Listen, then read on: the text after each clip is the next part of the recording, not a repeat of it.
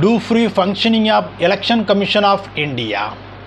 The source code is a set of human-readable instructions that tells the machine what to do.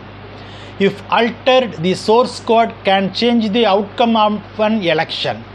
The source code, often called the brain, refers to a set of instructions that tells the machine how to function.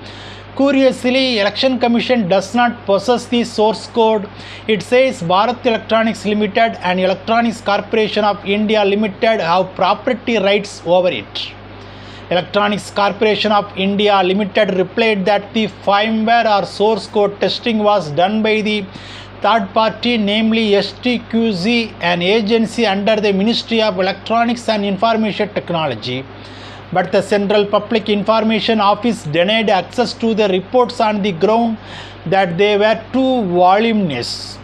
Bharat Electronics Limited denied access to this information, claiming the exemption relating to commercial confidence and intellectual property rights under section of the RTI Act. While the Electronic Corporation of India Limited claimed that the firmware and source code audit released related information was classified and could not be disclosed under section of the RTI Act, which protects national security interest, Bharat Electronics Limited claimed commercial confidence and intellectual property rights related in exemption under section 8(1) and D to deny access to the same information. Election Commission of India has very little control over the software or even the voting machines, which are manufactured by two government entities that also design and upload the software and to them. Integrity of the code can be detected without having to make it public. There needs to be a variable editable mechanism for the source code. Written by hand-picked employees of Bharat Electronics Limited, the source code of the software used in the EVM has never been shared with the Technical Evaluation Committee mandated to audit the software or the Ministry of Electronics and Information Technology Standardization, Testing and Quality Certification Cell, the third party that cross-verifies the TEC's audit.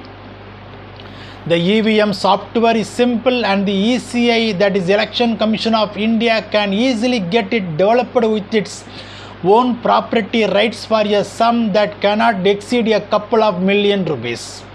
The Supreme Court itself is pushing for open source software.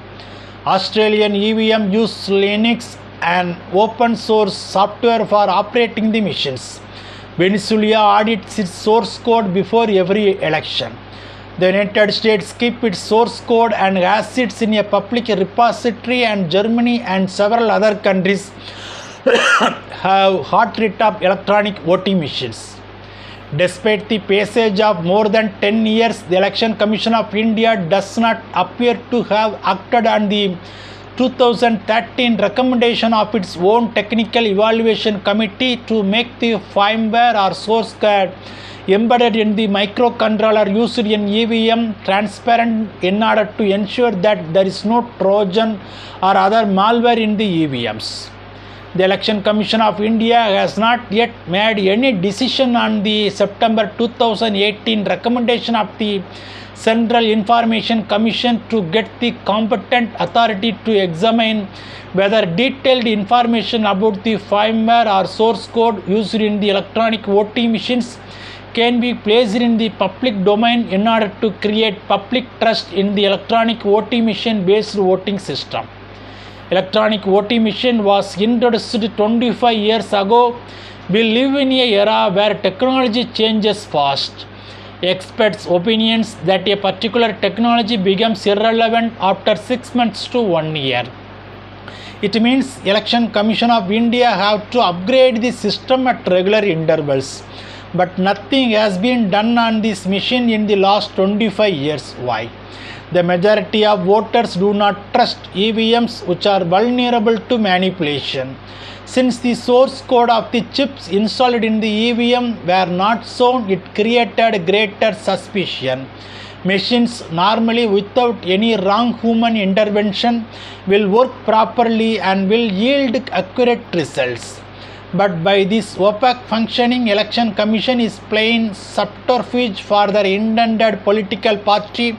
The Election Commission has very little control over the conduct of the election, including the manufacture of the hardware and software of the machine, which is in clear violation of Article 324I of the Constitution.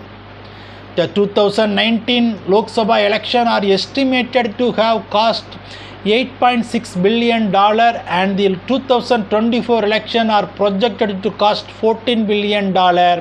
Surely the hacker of EVM system is not likely to be a run-of-the-mill type.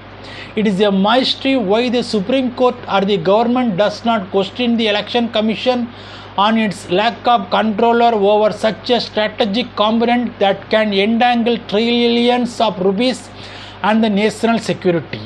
The EVM system reliability is not an issue between the government and political party. It is an issue of citizens' democratic rights. Bible talks about Dupery functioning of Election Commission of India in ECIL chapter 10 verse 1 and ECIL chapter 9 and verse 18.